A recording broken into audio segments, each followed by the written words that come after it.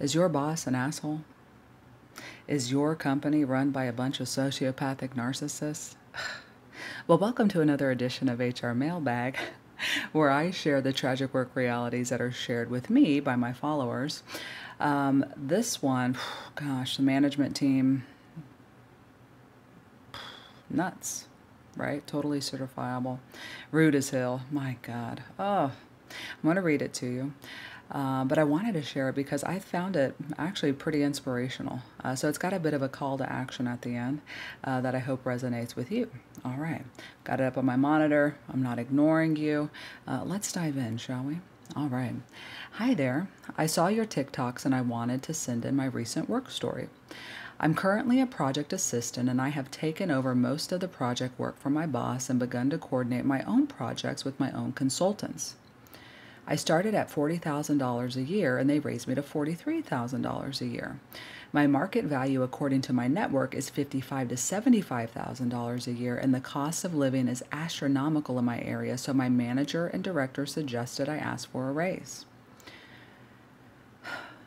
This is where I'm like, God, I wish the manager would have, manager should have really fought for that for this person. But anyway, I put together a proposal, which my boss assisted in writing, very helpful. It was 5 pages long and detailed my contributions to the company in my year of employment. I was only asking for $47,000, which is still below my value. Absolutely, go super high to try and get where you actually want, right? But would allow me to afford costs of living.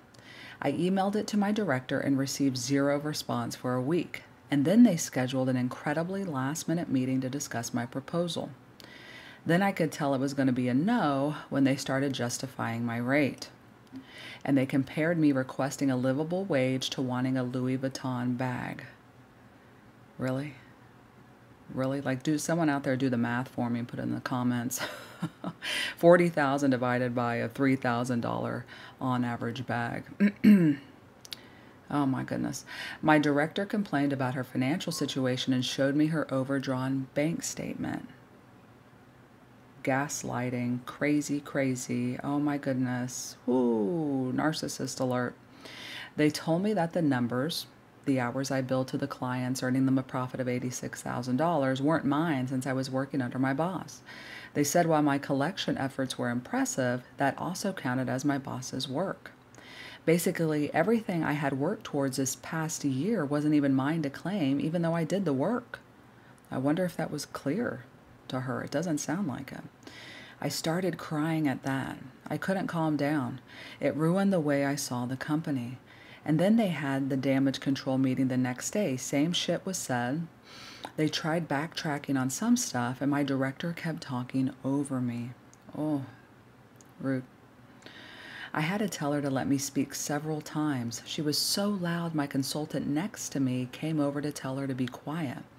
I tried to compromise with them, letting me keep my temporary office, and they couldn't even concede on that. I told them I felt devalued and disillusioned with the company, and I spoke to my network, and market value is $60,000 to $75,000. And I told them it cost them more to replace me than it would to give me a raise. They said they knew, which is 100% true. Some roles can cost a couple $100,000 to replace with time, blah, blah, blah. I had a talk with the vice president of the company, and she basically said, get over it. Just get over it. I just feel completely devalued by the company, and my boss did not have my back. Which I kind of felt from the beginning, right? Because really a manager should be that champion for that sort of discussion. I don't know the setup, I don't know the business, right? But I'm just saying, that kind of took me aback up there. Now, here's the inspirational line, okay? And why I really wanted to share this with you all. The last line, it's 2 sentences. I contacted former employees from my company and they've referred me to their current company. I just applied and they'd be willing to pay me market value according to my former coworkers. Okay? Now, one thing I always coach is that power is with the talent. It doesn't feel like it sometimes, like when you're in it, right? You're in the trenches and it hurts every single day, sometimes physically, right? You're in a toxic place. You're being treated like shit, right? You're not getting the respect and dignity at a minimum that you deserve, just as literally a human being, let alone an employee that's working for a company day in and day out. So sometimes it doesn't feel as though you have power. Oh my goodness.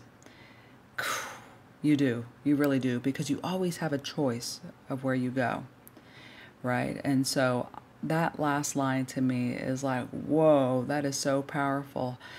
Very easy and quickly, she reached out to those former employees and bam, look, right? So we'll cross our fingers that she gets this job and that she's able to move on to a place that actually values her. Because that's the thing, is that she was committed. She was loyal, right? And then she speaks up for herself very reasonably. I mean, equity adjustments, internal equity, and then market-based adjustments, that's a normal thing to do as an organization if you're doing it right? Because you want to make sure you're retaining your talent. But for them to not even listen to her, and I'm just like, if she's in an astronomical area, as she puts it, and she's at 40,000, I'm going to make the assumption she's below market. She's done her own research. She even did research with her network, right, just to pulse where her folks are. Talk about the comps, man. Talk about the comps. And any company that's telling you not to, it's maybe because they do and they know you're well below, right? If you have a manager come up and tell you, hey, don't talk about your money with your peers, you're either the highest paid, least likely, or the lowest paid person on the team, most likely, right? That would be a red flag for me as an HR professional. If a boss told me that, oh, don't tell anybody about this, don't tell anybody what you make. Why is that? Where am I placed amongst my peers in like and similar roles, or the roles in the same job type and position? That's what I want to know, right? So ask these questions, definitely push back, but way to go to this follower here for just reaching out like that. You're always well within your power to do that. I think that's incredibly clever. I think that's a great idea. And boom, right? Maybe she is able to move on to another organization that's going to value her, at least in comp, right, with what the market's pulling. And so my hat's off to her. But again, call to action to everybody else out there that, hey, if the relationship is broken, things are toxic, and that loyalty is waning because of that. They're not respecting you. They won't even evaluate something like this, or really put a plan together maybe to bring you up to a reasonable rate, or be able to show you the research they've done from a market analysis perspective on wages, or, they don't have that sort of rhythm because they don't care, or they're just trying to lowball everybody, or there's no path to development, or whatever the case might be. If you feel as though you don't have a healthy relationship with your current organization, you always have options, and they could start as small as this one. Keep those networks ripe, keep them strong, reach out to them, and ask those sorts of questions. Where are you at?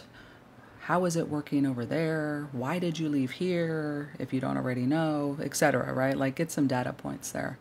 But all the best to this follower. If you have a story you'd like to share, especially if it's a success story or inspirational, if you have a Rage Apply success story for sure, definitely reach out to me. You're welcome to do so via email, hrmanifesto@gmail.com, or you can DM me on the IG. You can submit something on my website as well, www.thehrmanifesto.com. I look forward to hearing more of your stories and sharing them to help others.